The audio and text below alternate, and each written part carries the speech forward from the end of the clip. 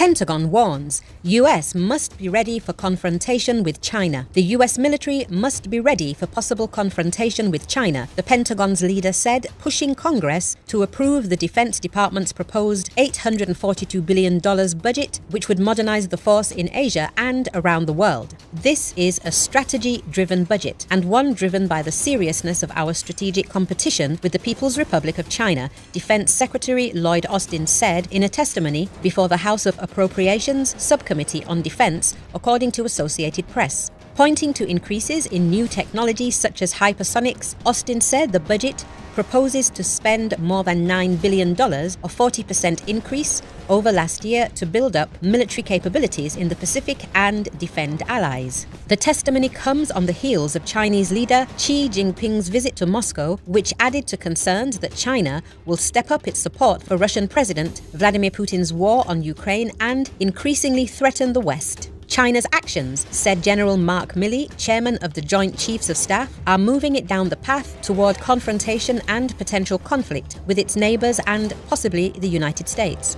He said deterring and preparing for war is extraordinarily expensive, but it's not as expensive as fighting a war. And this budget prevents war and prepares us to fight it if necessary. Milley told the Defense Department must continue to modernize its forces to ensure they will be ready to fight if needed. It is incumbent upon us to make sure we remain number one at all times, to be able to deter China, he said. 2 decades of war in Iraq and Afghanistan eroded the military's equipment and troop readiness, so the US has been working to replace weapons systems and give troops time to reset. It's paid off, Milley told Congress. Our operational readiness rates are higher now than they have been in many, many years, Milley said. More than 60% of the active force is at the high states of readiness right now and could deploy into combat in less than 30 days, while 10% could deploy within 96 hours, he said.